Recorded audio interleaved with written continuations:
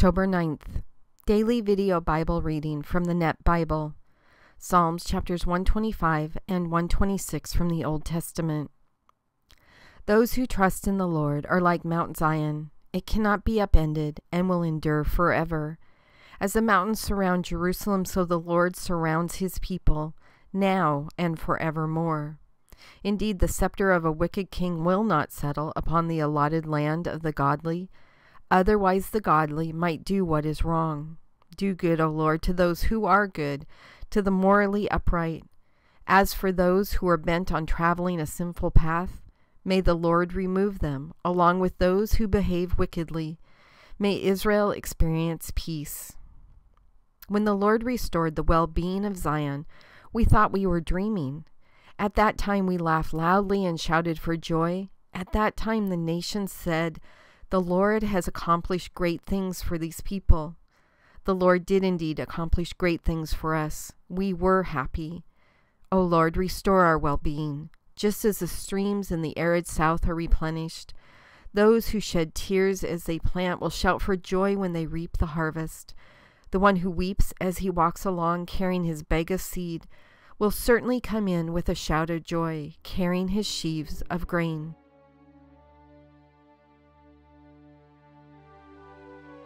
God, I was having a interesting, just great conversation with one of my friends, and we were talking about our actions, good or bad, reflect to other people their view of Christianity, meaning to other Christians and to non-Christians.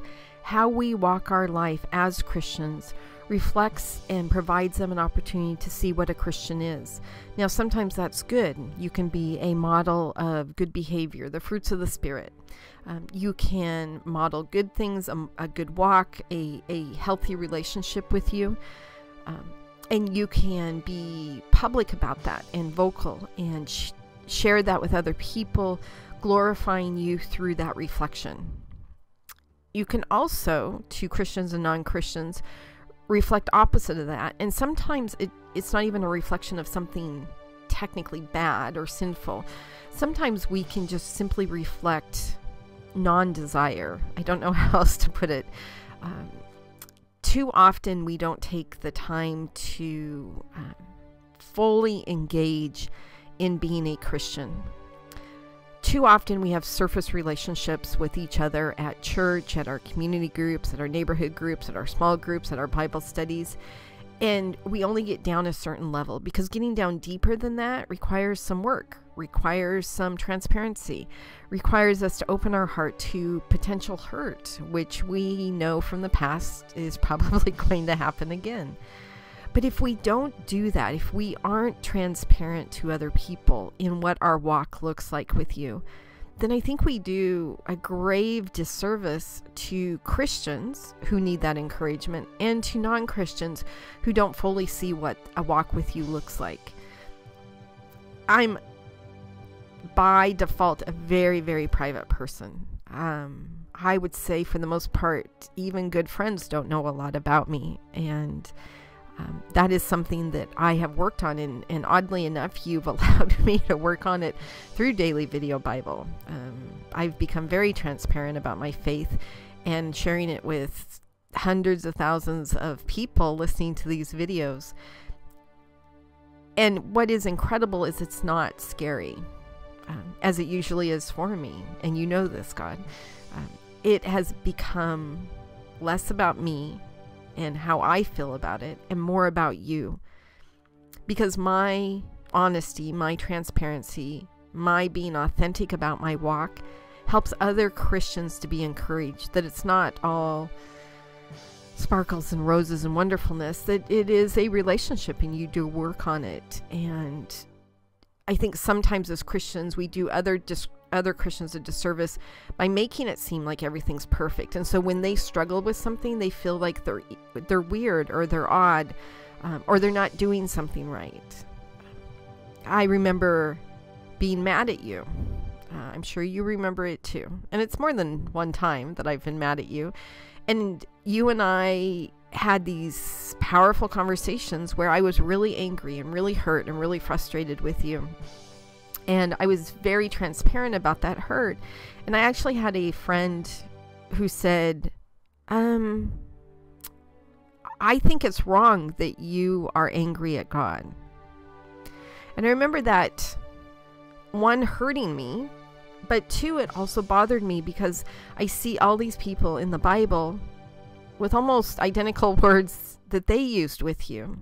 And you put people in the Bible to show us what does that look like to walk with you. It's not always just this easy, simple walk that is perfect all the time. Sometimes it's the hard stuff. And I think sometimes being transparent about the hard stuff is really good for people to see what that walk looks like. Now, the purpose of my walk is not to be angry at you, because my basis of my faith is still there. I didn't walk away from you. I didn't walk away from my faith, obviously. I was just really frustrated and angry. And I was wrong. And you and I both knew I was wrong. But I had to work through that. I had to work through that hard stuff to get in deeper into our relationship. Not saying that being angry at you is a good idea, but they are real emotions. And, you know, sometimes I think I'm the only one that gets angry at God. Only me and the people who are in the Bible. Nobody else gets angry at you because everybody has their Sunday face on. And I don't think that that's fair to other Christians. Interestingly enough, I also don't think, as Psalm 126 talks about, I don't think it's fair to the nations. That if we are Christians out there doing bad things, obviously that doesn't glorify you. But if we're Christians out there who are hiding our faith, who aren't publicly living and reflecting who you are in our lives, we aren't sharing that with the nations. The nations can't say, as the Psalm says, the Lord has accomplished great things for these people. How in the world are people going to see the amazing things you accomplish in my life if I keep it all hidden in my heart? There is absolutely no way they can see that. So by publicly working through a situation and sharing, gosh, you know, I'm really angry at God right now, and here's what this looks like. And here's how I'm working through it. And yes, I know that I'm wrong because here's what the Bible says. And then here's what God did, and here's what God did, and here's what God did. Then it shows how you actively work in our lives to solve those situations. You know, having the fruits of the Spirit is crazy awesome. But we're human beings, and to have the fruits of the Spirit on display 24/7 is impossible. It's something we strive for, but it's impossible. To me, it's almost a little bit more valuable for people to see us work through the hard stuff, the uncomfortable stuff, the icky stuff in our relationships, because it shows us we're humans. It shows other people we're humans. And more importantly, it shows other people just how wondrous you are in our life, how much you love us, how much you take care of us, how you never leave us, and you work through those things with us. Just as the Psalm says, the Lord has accomplished great things for these people. God, I want people to know you have accomplished great things for me as you've worked through all the aspects of my life. Not just the happy-go-lucky, wondrous times that everything seemed to be going well and the peaceful times, but how you worked in my life through the hard times and the bad times and the times where I chose to sin. To me, those are much more powerful examples of who you truly are, God. It speaks volumes to who I am too, but more importantly, who you are and the things that you accomplish in people's lives. In your Son's name I pray. Amen.